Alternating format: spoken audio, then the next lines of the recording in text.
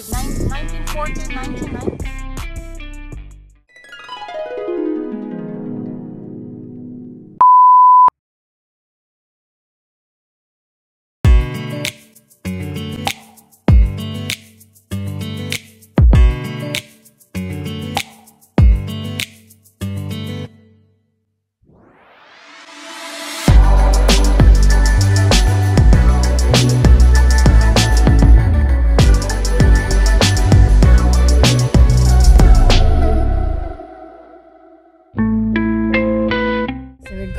Eyam now. Going to the village. The plague village. The village of Eyam has an incredible story to tell that we can all relate in the ongoing pandemic. It's local people, heroic and unselfish acts who voluntarily quarantined themselves to isolation from the outside world in 17th century to prevent the deadly Black Plague disease from spreading to neighboring communities.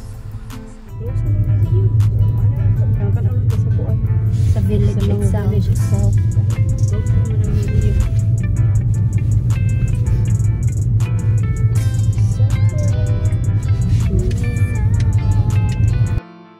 Visiting in Eyam Village is like stepping back in time to trace the fascinating tale of how the plague was brought to the White Pig village in a boat of infected cloth from London in 1665.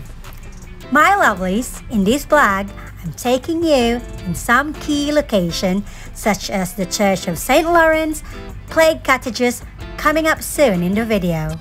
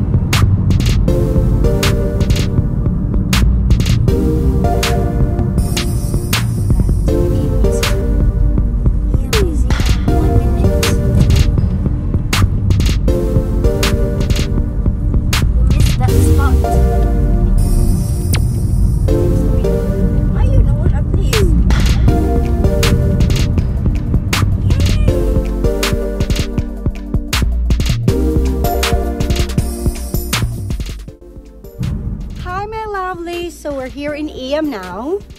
We're walking towards the Eyam Hall. So this is called the Plague Village. I think. Oh, that's the smallest post office I've seen. That's their post office, and it's really like ghostly. You know. This village is so nice. It's so nice and cute and like. Hardly you would see anyone. The houses are like made of stones. So cute. Yeah, so cute. And it's like a ghostly town, to be honest. Yeah. No one's here. Except for the cars. Apart from the cars passing by. So maybe this one. Yeah. Courtyard. Shopping events. It's shut. Or maybe it's open now. We can have a, I don't know, I think it's open. No, we can just go here first. Oh, you want to stop by now?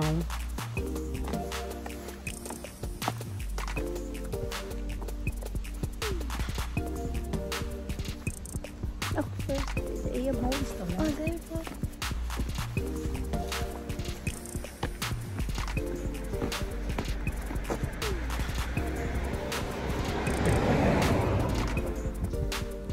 This is the visitor centre that used to be the village stocks, mainly used by the Eyam's Bournemouth Court to regulate the wrongdoings of local lead miners. Eyam's at a glance. What to do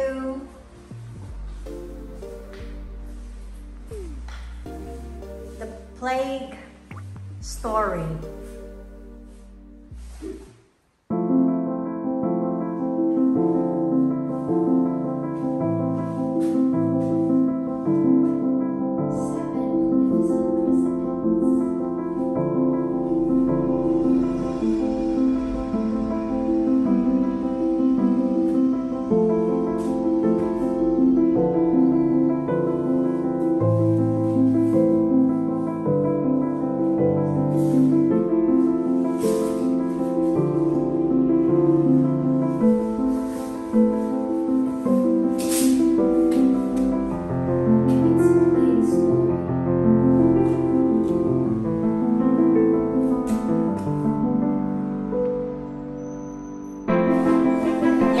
You will learn about Margaret Stafford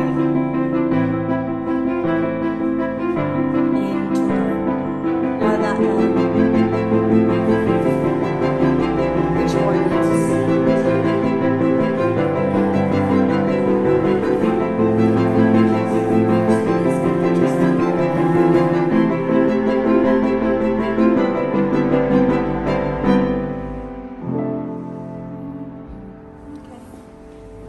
You can just walk around, to be honest.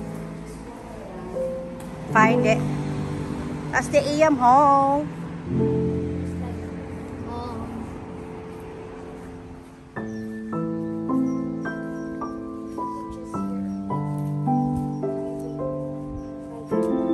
That's really nice, look.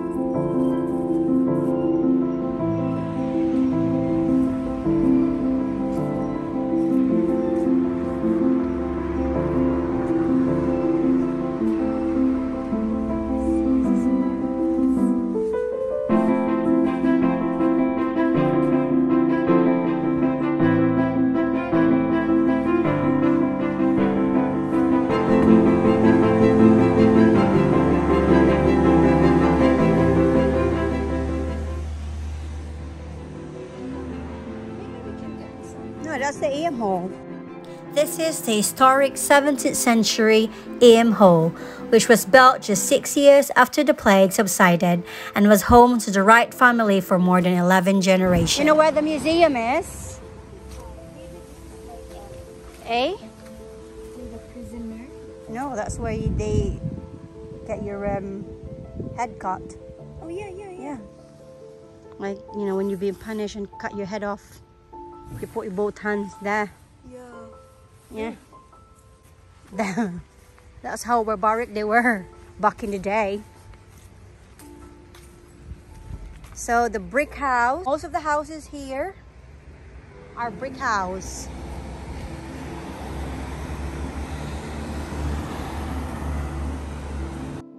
Now managed by the National Trust, Eyam Hall is a fine example of a Jacobean manor house with its embroideries, engravings and library, plus walled garden with seasonal borders, vegetable plots and open, spacious lawns.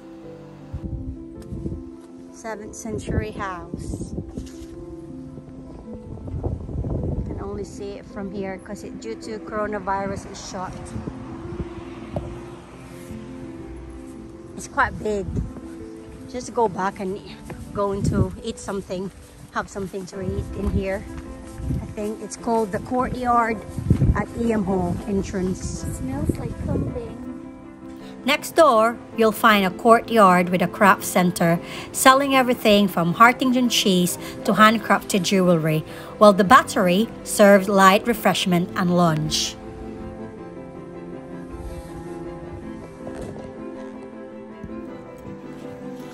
So we stopped by here to the place called The Knock because they selling deli, larder and coffee and cake. So I have some carrot cake and a white hat chocolate. What you've got? I've got sausage roll. Sausage roll and cappuccino. Right.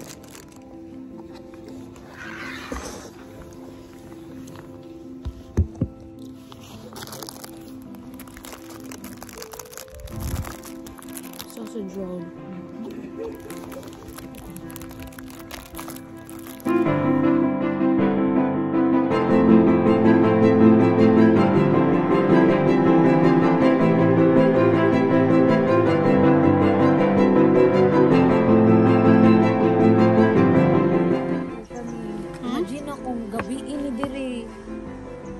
This is the Church of St. Lawrence, dates back to Saxon times and has an original font and Norman pillars, thought to rest on Saxon foundations. The oldest and most striking features of the churchyard is its 18th century Celtic cross, one of the best preserved examples of its kind in the country. It is decorated with a mixture of Christian and pagan symbols and may have once been a wayside preaching cross. Don't say it here, I'm vlogging. Oh my god, I can't. We're just gonna... Celtic cross. 8th century EB. Yeah. That's how old the stone is. It's called Celtic cross, which is 8th century ED. After Christ. So that's how old.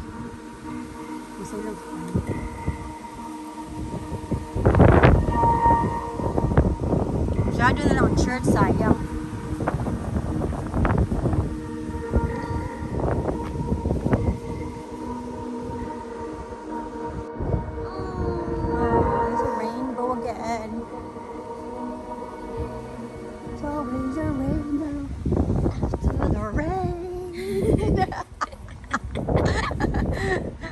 Come on, let's go here.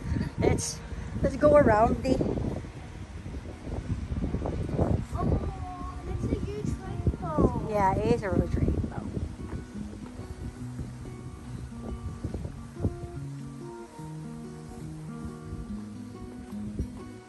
Memorial of supporter of Montpesson during the plague.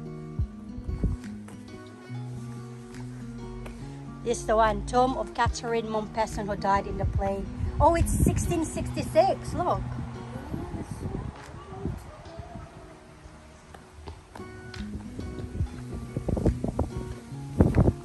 It's actually massive.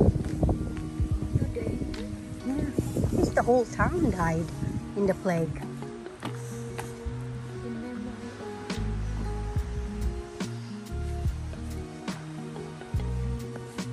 So this is a whole like cemetery back in 1666. They died, they call it black plague. So this is the whole cemetery and the whole village. Most of the population died. Oh my god, it's stretched that way. No, it's just probably refurbish it. That's not, no, it's not new. They might be refurbish it. 1927 is not new. It's not new. But look at that one. Maybe it's just a nice stone. You know, like some stone that is really shining. Oh my god, it's stretched along that way there. My eyes can't see. This is really a graveyard, you know? I know. But it's a graveyard when the Black Plague. It's 1922. Yeah, obviously. 1992. So it's really a cemetery. Yeah, but mostly the one, if you've got family here that is buried, you can be buried here. If you got family, you know what I mean? Yeah. So their family lives here, died in that place. You can't have That's why there are like some new ones. Some new ones, but it's not really new.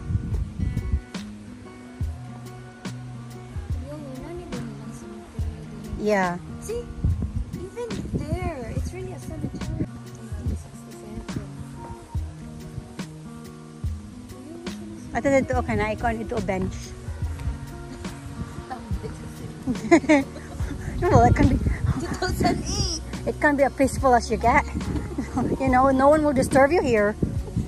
Who else will disturb you? No one. Honestly, I would rather like. Yeah, this is how it looks like. Yeah, I'll tour you in the cemetery. This is the cemetery look like. here in England. Sure kayo mga cemetery dali, mga friends, mga lovelies. Mga lovelies. My lovelies, like siya kayo ilang ano, kita kasi ilahan kuan. Di man yun, no need. Mahal kayo mas layo pas Pilipinas. Wala mga apartment. Wala mga apartment. Mo nilang cemetery. Mayroon lagi ko ayun no diri. Di kay ana kuan ba? Patong-patong. Patong-patong. Oh. Okay, una pa lang sa Pilipinas. Oh, save pa. Save pa sa kung ano yan nung di man nga mag-laisyo jud nga mag-isa-isa jud. Kay mo balik ra man gyapon ka sa kuan di ba? Balik ra sigam ka. Mahimo ra gyapon kang nutrients sa land. Right? Ano ang sa Pilipinas ipatong-patong na lang nila. So we're touring you, my lovelies, in a cemetery in Eyam. Well, basically, why we went here, because part of the cemetery is you can actually... No, you can go here. You can turn around.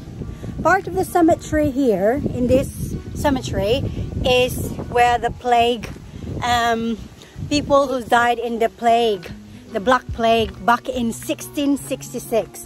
That's how far it goes. So, but... This is how it looks like cemetery here in England. So I know. And save of space kang ano ipatong-patong ra man ay nila kung ana ang sa I think dapat ang ana ang sa Pilipinas. Dapat para maka-save og land. Space. Space as well. Hindi panindutan man dito og unsay pangalan na ning? Kasi pangalan na ning kanang Musileo. Mura bag. Padakan na yung forever na balay diri wala man kay you will go back to where you're from. You know, you always go back to. That's the dust. That's the dust. I think that's for children. I think. Yeah, I think it is. Have a look. Oh no. Oh no, it's not. Maybe this is the new ones. Or maybe this is like when you are. Di ka nang gi-transfer na ba? No. Diba? Maybe if you're like cremated and you want to be buried, some people want to be cremated and then buried, you know what I mean? But they don't want to keep their family. They don't want to keep their family in their houses. So there you go, guys. What do you think? How it looks like the cemetery here in England. Pangmayaman. No, it's not really pangmayaman. I think it's simple and, you know, like very straightforward, basic, and but you know, it's clean. Kanang cemetery sa atong kay pangmayaman biya. Yeah. Is it? Oh, ato di kaskarita na di kay makita ngayon ani karita. Do you know in a public one, if you are buried in the ground, it's cheaper than if you are not in the ground. Do you know that? Do you know that back in Philippines, it's cheaper when you're buried in the ground? But here in England, it's opposite. If you're buried in the ground, it's actually expensive. I don't know. Yeah, that's what I know. It's expensive here if you're buried in the ground. But if you're cremated, it's cheaper. But in the Philippines, it's other way around. Yeah, it's other way around. Yeah, it's other way around. This is called Rose Cottage. So this is a house back in 1666 that 9 of the family member died in plague. So they live here during the Black Plague. And 9 of their family member died. How sad is that? Yeah. Yeah. What's this say? Oh, Plague Cottage. Before leaving, just outside the village is the Riley Graves located. One of the most tragic stories about the plague in Eyam is what happened to the Hancock family. These 6 open gravestones and tomb enclosed by a stone wall are actually the graves of the whole Hancock family. In the space of a week, the only person left was Mrs. Elizabeth Hancock, who had to carry or drag the corpses of her loved ones, dig a grave, and then bury them on the hill.